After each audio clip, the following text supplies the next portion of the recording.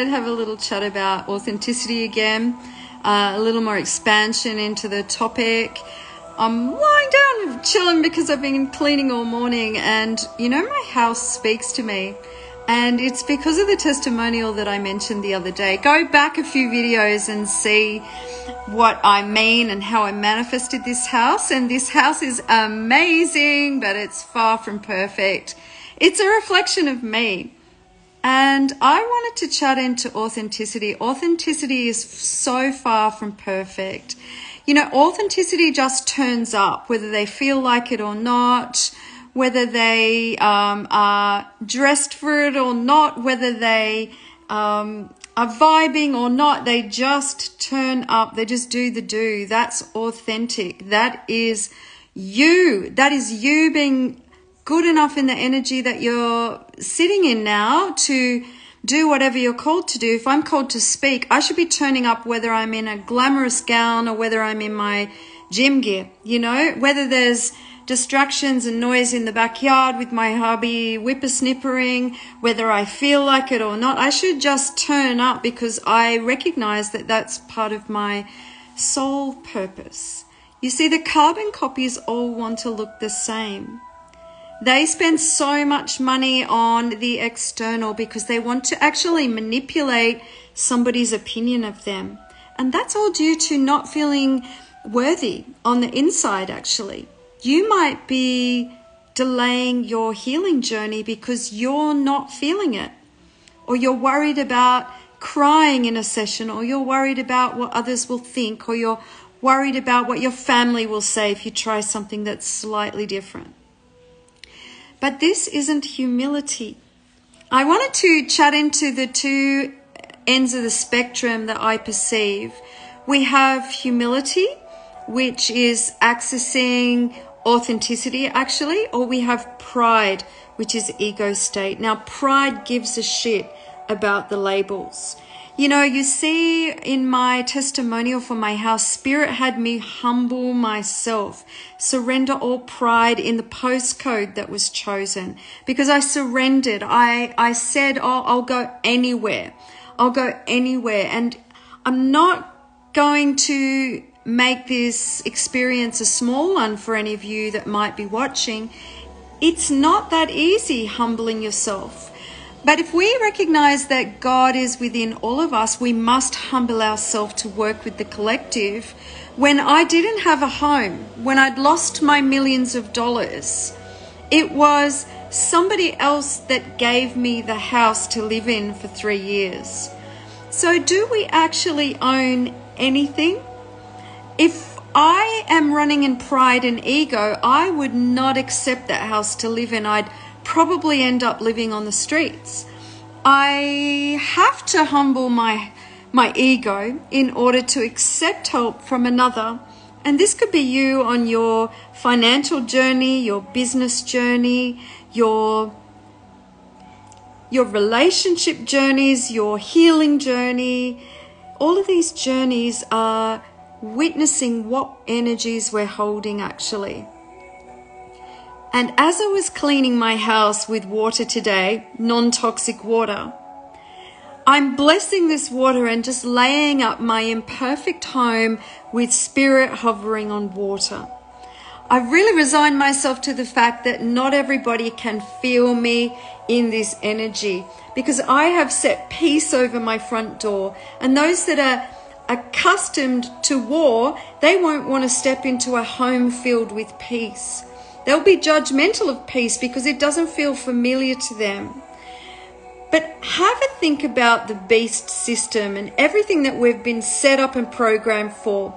Our birth certificates measure our birthdays.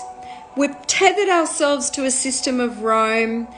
It's rather interesting how everything's so back to front and how I can see it so clearly now. We get so excited about these holidays that these systems have given us, and yet none of those holidays are holy days or work in our favor, actually. The birthday is giving energetic focus to getting older. So many opportunities for word cursing, for the program, for others to tell us we're getting old, for us to feel like we're getting old. And yet age isn't a number. Age is energy, right? You are as old as you feel. So if you're putting so much enthusiasm into measuring your lifespan or your achievements, it's not just birth certificates, you see, it's what numbers are in your bank. What numbers are in your bank, if that's affecting your self-esteem and your energy, that is because that's another systematic program that's been set up to... Bank actually means the mounds of earth that dictate the way the water flows. And we're all pedaling uphill here. You know, the elite have their money and their assets in trusts. Do you hear the difference? Not pedaling uphill, upstream like a salmon. It is in a trust. Trust is, it's a spell word. Trust is where we should build the foundation for everything. So if I'm trusting my destiny, that spirit loves me and that spirit is abundant, I'm not going to measure my authenticity by how many zeros are in my bank account. At the moment, my car needs fixing, and I'm just saying, hey, all of my needs are provided for. These imperfections that we see in our house and in our bank account and in our cars and our vehicles, they're all reflections of ourself. But this epiphany hit me today. In order to feel into love, you will have some dents. You will have suffered. If not, you haven't opened your heart space to love, because in order to find love, we have to find out what love isn't. We have marriage certificates that tell us that we are committed to another, and yet the word ma means bitterness. So marriage, the age of bitterness. I mean, it's all upside down. We have calendars to tell us when to have a holiday, which breaks down etymology. The etymology for holiday is holy day. You haven't got a lifestyle that is working for you. You have escapism. You're wanting to develop a break from what you're doing day to day instead of building a manifestational life that you're at peace with. Everything's back to front. We have baptismal certificates where we have suffered into being dunked into a systematic mothership that isn't connected at all. It's ruled by reptilians. We have settled for sprinkling instead of the plunging into spirit in nature. Everything's upside down. And yet I am pretty excited because Rome has been ruling, and the symbol for Rome is iron. Iron, weapons, war, swords, systems. What actually causes iron to rust?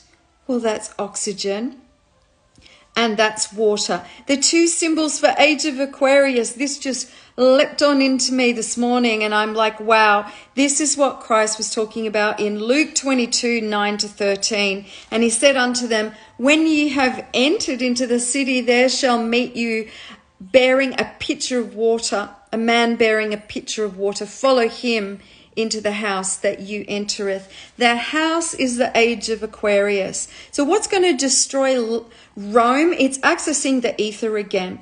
Breathwork accesses oxygen. Breathwork accesses the ether. Breathwork accesses a higher state of thinking. As above, so below. The ether's been removed during the time of Rome from the periodical chart, which is the Eka. If you want to access soul, use frequencies and use breathwork. Lean into the humility of being authentic, in that every little imperfection that you see within you is natural, is meant to be there. These little lines, they're meant to be there. These show that I've been happy. These are smile lines. Every little imperfection that you have journeyed in this body is showing you battles that have happened in the astral. Everything, little imperfection and wound that you see within your relationships is showing you how to love hard and fast, to not quit, to not give up. There's love available for everyone. We just needed to lean on into what love wasn't so that we could respect these things. Every little victory that you have in your personal health or your mental health is showing you the waves of the seasons of life. Just like nature, nothing is perfection. Anything that is perfect is fake. And that's what I'd like you to lean into today.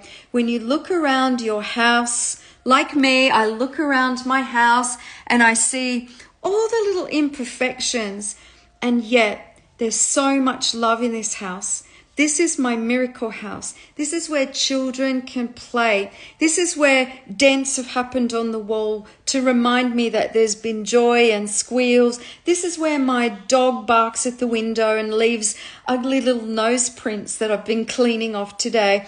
This is the area that Spirit has gifted me to really make it an authentic difference. This may be an accursed land that's been given a negative postcode by a system that has called itself Rome. But when I go back to the indigenous, when they lived in this region that I live in was considered to be the most fertile land ever. Is this why my land size is 777? I believe that we are called by the land to bring healing. And don't forget, your body is the elements of the land that you've been called from. If we are interdimensional beings and it's all happening simultaneously, can you imagine what we could see if our eyes were open? If we could see that there were aspects of us on other timelines, all of us put together, now that's perfection, and yet all we see in this dimension is the shadow. The shadow is what we need to love on. All of the imperfections, give gratitude for everything that you see, for all of that's been pegged by Rome. My post box at the front has been falling off the fence. And I realize that even in this symbol, I am not owned by Rome. It isn't the Queen's mail, it's my mail. I am perfectly imperfect because that is the way that I've landed in this dimension. So too are you. Give gratitude for every little imperfection that you feel, and you will expand into love state again. I hope this helps you process some stuff. Just love and give gratitude for all the good, bad, ugly, and the shadow will integrate rapidly.